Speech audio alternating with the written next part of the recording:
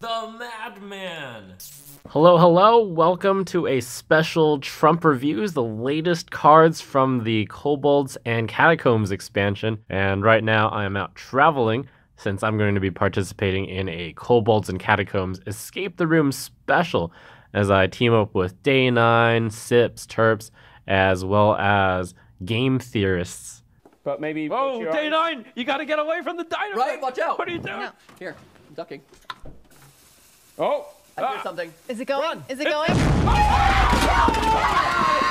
was amazing! So that's why we've got this setup here. I'm going to review 32 cards here. Wow. Starting with Barkskin. It turns out that most of the time, Earthen Scales is better. Next. Hunter gets a really cool weapon. 1 mana, Candleshot, 1 attack, 3 durability, immune when attacking, so a true bow, so to say. It's a guaranteed deal 3 damage, spread out over 3 turns, but you can use it to ping off 1 health minions, which is something that hunters have traditionally been very weak at dealing with. So now they've got a tool to do that.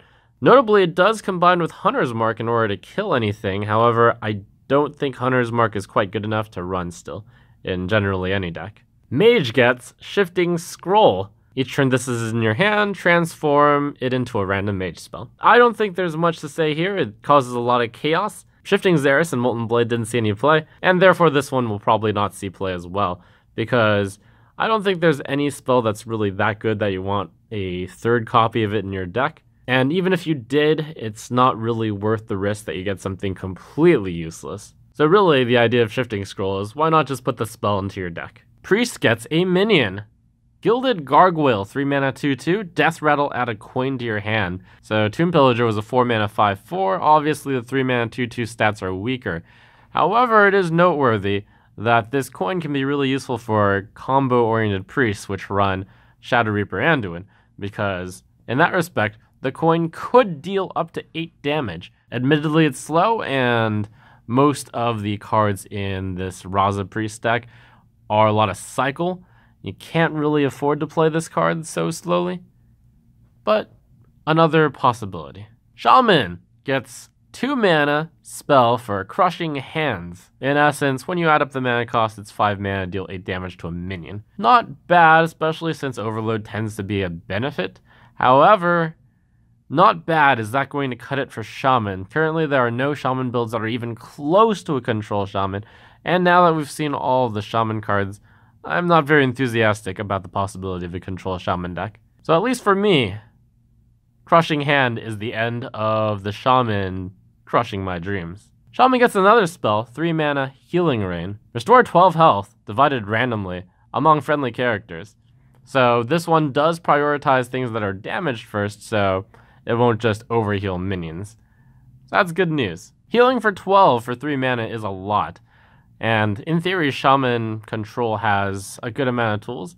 It's got healing, it's got taunts, it's got AoE, it's got single target removal. But the main problem is it's slow going and it doesn't really outclass, most notably Jade Druid and just Big Druid. Doesn't really do anything too unfair, even though it can do it all.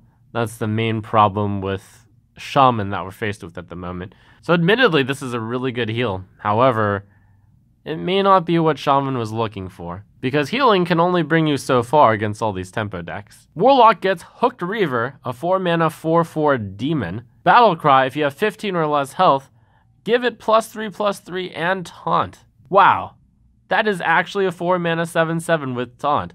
So Handlock used to have a problem where they could play their 4 mana 8/8s, the Mountain Giants, but they'd have to give them taunt. This card just comes with taunt. And I'm not just saying you have to play this for a control version of Handlock. It might, and I would argue, is good enough in Zoo as well. Zoo will naturally tap down to a low amount of health, lose a bit of help from Flame Imp, and then you can just play this as a 4 mana 7/7. You won't be able to play it on turn 4, probably, but if you do, it's a really good showstopper against aggro as well. That's a very strong card, worth considering for both Zoo and Control Warlock. And our Warrior card is very exciting. 6 mana for a 5/9 taunt. Gemstudded Golem. So the only drawback is it can only attack if you have 5 or more armor. And given that you're going to put this into a control warrior deck, it doesn't seem that important if it can attack. The benefit is you're paying 1 mana less for basically Ancient of War, -1 health. And having 1 mana less for 1 fewer health is a really good deal.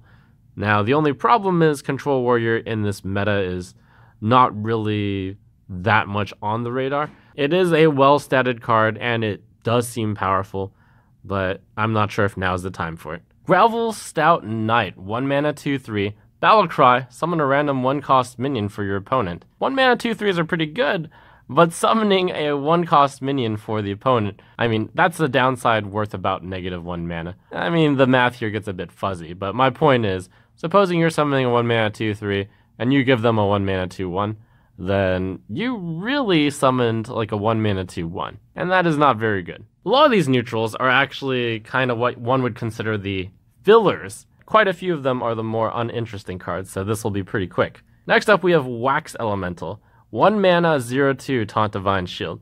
Very interesting stat line. It's like a Noitron except with 1 fewer attack at 1 less mana. That's in theory a good deal. It's also very comparable with Shield Bearer, which is a 0/4. The Divine Shield arguably can be given, like, it's variable. It's maybe worth 1 health, maybe worth 2, might be worth 3. But the point is Shield Bearer is not even close to being played. This card is also not going to see any play, even though it is an elemental. Not worth the card for these elemental decks to spend. Dire Mole. So most people might look at this card initially and think, wow, such pack filler. But no. 1 mana 1/3 beast. This is actually extremely exciting. So Warlocks got a very popular 1 mana 1/3. It's Voidwalker. You see that all the time in both Zoo and in Control Warlock. Paladin's got a 1/3 for 1, is a Murloc also, and it makes your hero power summon Murlocs. In fact, pretty much all 1 mana 1/3s have or are seeing play between North Shower Cleric and Mana Wurm as well. Now, nearly all of those cards have a slight upside to them, but this card also has an upside. It's a beast. And because it's a beast, hunters can Crackling Razor Maw on it on turn 2. So hunters were really reliant on always landing that turn 1 Alley Cat, but now you can also turn 1 Dire Mole. Might even make the cut, and I would say probably going to make the cut in Token Druid, because you can also turn 2 Mark of Yasharaj this. Token Druid likes beasts so much that it's running the 0 mana 1/1 Snowflipper Penguin, so perhaps it'll run Dire Mole instead.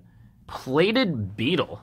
2 mana 2/3 Death Rattle, gain 3 armor. It's at this point in Hearthstone lore history that I will say that at one point, River Crocolisk actually saw a tiny bit of play. That was in Midrange Hunter way back in the day. So this one has added 3 armor to the mix. Is that going to be enough to bump this into playability? I say probably not, but nice little budget card. Scorp-o-matic, 2 mana 1/2 mech. Not that mech really matters at the moment. Battle Cry, destroy a minion with 1 or less attack. Wow. When I first looked at it, I thought, pretty limited application. But there are actually a lot of threatening minions right now that are 1 or less attack. Crypt Lord, Druid of the Swarm, Northshire Cleric, Voidwalker, Patches, Primal Fin Totem, Flame Tongue Totem, Manatide Totem, any totem, and anything reduced by with Aldor Peacekeeper, or Humility. Also Doomsayer. So yeah, it hits quite a few things. So a lot of possibilities. Is that enough to warrant running this card? It is a 2 mana 1/2 against a few decks. Not very good against control decks. Probably for that reason it's going to sink it, but maybe if the meta gets very 1 attack heavy. Maybe. Sewer Caller, 3 mana 1/1. Battlecry, summon a 2/3 Giant Rat. Giant Rat is going to be a beast. So it's another take on Razorfen Hunter. Razorfen Hunter is a 2/3 summon a 1/1 beast. This one is 1/1 summon a 2/3 beast. Realistically, Razorfen Hunter is nowhere near the realm of playability, so this one also won't be, but has some distinct advantages over the other one because having the beast be the bigger one is good. Stoneskin Basilisk, a 3 mana 1/1 Divine Shield and Poisonous. In your dreamiest of dreams, this card can take down 2 huge minions due to killing the first one and having Divine Shield and then being able to kill the second one. but realistically, the fact that it has just 1 health is way too slow. The opponent can poke it with a dagger and then just kill it for very few resources indeed. Interesting mix of stats and abilities. In fact, Divine Shield and Poisonous do seem like they would go pretty well together, but on 1/1, not quite good enough. Toothy Chest! So there are mimics in the dungeon. This is a 3 mana 0/4 when the chest is just pretending to be a chest. However, when it's time to attack at the start of your turn, you set the minion's attack to 4. It's a 3 mana 0/4 which turns into a 3 mana 4/4, but boy is it really bad to play a 3 mana 0/4. Like, that's astoundingly bad, and of course your opponent will just kill it, and they'll take no damage on their minions, and then you've just spent your 3 mana basically only gaining 4 health, which is terrible. Shrieking Shroom, 3 mana 1/2. At the end of your turn, summon a random 1-cost minion. So the card does build up and add up over time. However, the opponent is going to just remove it. A card like Primal Fin Totem is powerful because it costs 2 mana and has 3 health. This card, when compared to Primal Fin Totem, just doesn't really compare. It still also has 3 stats. It summons slightly better than 1/1s, but not that much better, and it costs 1 entire more mana. Fungal Enchanter, 3 mana 3/3, Battlecry, restore 2 health to all friendly characters. This is actually very, very interesting, I think. So Earthen Ring Farseer has seen play as recently as this expansion in Control Warlock, and you often hit your own face with it, but you often also hit minions with it. This is, I would say, just better than Earthen Ring Farseer, because it does both, and though it does a little bit less, it can heal up your entire group. I'm even considering running this in a minion-heavy deck, which wants to trade a lot, such as Zoo. So really strong stat array that's probably as far as they could have pushed it, without pushing it over the top. This could be really strong. Dragonslayer, 3 mana 4/3, Battlecry, deal 6 damage to a dragon. This card kills the Draconid Operative, but perhaps even more important than Draconid Operative, it kills a tempo card that has been in quite a few decks. It kills Kobold Scalebane. This card, you not only pay 2 fewer mana than the Kobold Scalebane, you're getting additional 4/3 in stats. So if the Kobold Scalebane comes out on 5 and buffs something for 3, and you play this thing, you're getting a 4/3, they're just getting +3, and you spend 2 less mana. One of the biggest ways to get a tempo swing against Kobold Scalebane. And Dragon Priest might just be very popular, so I think this will be a tech card, which may actually see a decent amount of play. Boisterous Bard. Battlecry, give your other minions +1 health. Boy, does that make Fungal Enchanter look much better, and boy, does that make this card look a lot worse. So Fungal Enchanter doesn't heal if your minions are already at max health, and this one gives them plus health if they are at max health, but that is just too low a stat line. So in order for this to match Shattered Sun Cleric, you'd need to hit 2 minions with it, and that's a lot harder to pull off than Shattered Sun Cleric, so not even close, Boisterous Bard. Kobold Apprentice, a 3 mana 2/1, Battlecry, deal 3 damage, split among all enemies. So it's kind of like a Mad Bomber, which can't hit your own side. In essence, it's kind of like a Flame Waker, I suppose, but boy does it not have Flame Waker stats, 3 mana 2/4. Boy does it not have the repeatability of constantly dealing 2 damage across random enemies. Boy is that almost worse than Disciple of Cthulhu as well, which is also a 3 mana 2/1. Battlecry, deal 2 damage to a minion. So you lose out on 1 damage, but you get the target where that is, unlike this minion, which could hit 3 to the face, and that would be pretty grim. Not powerful enough to see any play. Shroom Brewer is an interesting little kobold. 4 mana 4/4, Battlecry, restore 4 health. It's an interesting side grade on the Earthen Ring Farseer, in that for 1 mana more, you're getting +1/+1, and restore 1 health more. And generally for 1 mana more, you're generally only getting +1/+1. So in theory, a good deal, but there's diminishing returns on restoring health, because you can only restore so much health on something. Given that I think Earthen Ring Farseer has probably been replaced at this point by better Warlock cards, so too do I not see Shroom Brewer seeing any real play. Sneaky Devil, a 4 mana 2/2 neutral demon. This demon has stealth and your other minions get +1 attack. Raid Leader was nowhere close to being playable because it's just too few stats for the mana total. This has 1 more mana for just stealth. In theory, it's good because there are some decks that can't deal with the stealth at all, so it's like a constant aura, all your minions just +1 attack. But realistically, there are a lot of AoE things that are going to kill this. It's 2 more mana than a card that's actually being run right now, Direwolf Alpha, which goes to show how good Direwolf Alpha is. It gets outclassed by Direwolf Alpha so much. Kobold Monk, 4 mana 3/6. Your hero can't be targeted by spells or hero powers, so basically they have to kill this monk first. A similar card was Mindbreaker, 3 mana 2/5. Hero powers can't be used. That was considered to be potentially a counter to Raza Priest with the Machine Gun of Anduin. This card is a less good counter than that. It does protect against a few interesting things, but okay stat lines don't cut it right now. You need great stat lines, or you need great abilities. Not quite good enough to warrant play, I'd say. Cursed Disciple, 4 mana 5/1, Death Rattle, summon a 5/1 Revenant. If you add up the stat cost on this, it's 4 mana for 12 in stats, which is pretty good in theory. Unfortunately, both cards' stats are pretty poor. It is not strong enough to see play, I'd say. Though it is pushing the borderlines of stats due to the 12 stat total on 4, which is kind of the equivalent of a 6/6.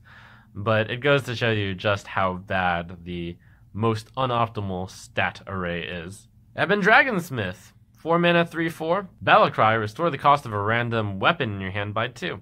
So if you get the weapon reduction off, you can think of this as a 2 mana 3/4, which is pretty good. But the main problem is there are not that many weapons that you want to discount. You have to draw both this and the weapon has to be high cost enough for you to be holding it in your hand.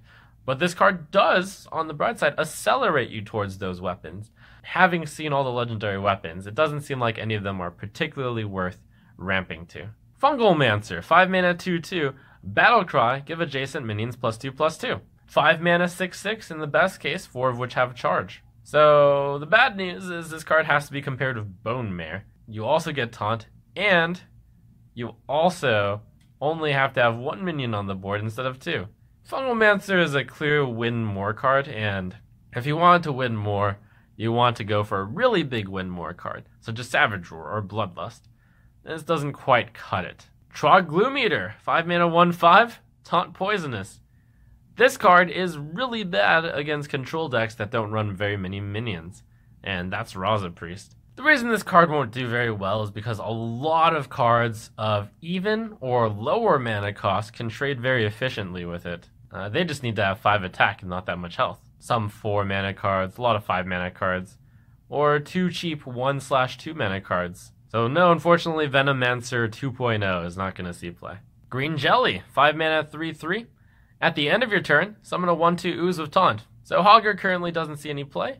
Hogger has +1 mana for +1/+1 stats and summons 2 2s instead of 1/2 Oozes with Taunts. 1/2 Oozes with Taunts are pretty comparable to 2 2s. Basically, since Hogger is nowhere near the good lists right now, so too will Green Jelly. It's no Sludge Belcher either, because even though you probably have to kill the Green Jelly, because the value gained by the Oozes is too much, it's still, when you add up the stats, basically a 5 mana 4/5, which is just not strong enough. Corrosive Sludge, 5 mana 5/5, Battlecry, destroy your opponent's weapon. Boy, there are sure a lot of Ooze type effects right now, and I'm not entirely sure that this one will ever see play over the Armor Gain Ooze instead. You might have expected weapon removal to be at a high premium due to this expansion's legendary weapons, but turns out the legendary weapons are all pretty narrow, and some of them are tough to destroy. I don't think we're going to be in a legendary weapon meta. This card is unlikely to be a tech card this time around. And I'm not entirely sure it will ever be a tech card because the other Ooze options appear to be better. Corridor Creeper, 7 mana 5/5. Costs 1 less whenever a minion dies while this is in your hand. I actually briefly considered this in both Shaman as well as Zoo, since it has the serious potential to go get quite a discount. But the main problem is you wouldn't really want to keep this card in your hand, so it's a bad top deck. You have to have kind of a very specific board situation to go on for it to be good.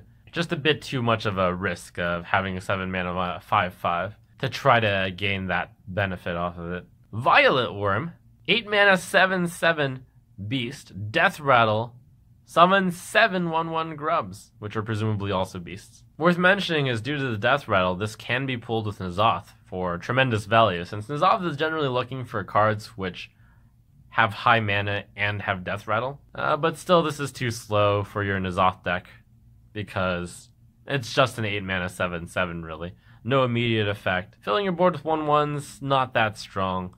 A comparable card is Onyxia, that didn't see any play. So too, Violet Wurm will unlikely see play. And that's it. That's all the cards in Kobolds and Catacombs. I had a lot of time on my flight to be able to decide what star ratings I was going to give all these cards. So look forward to hearing my thoughts on all the star values of all the cards in the next video.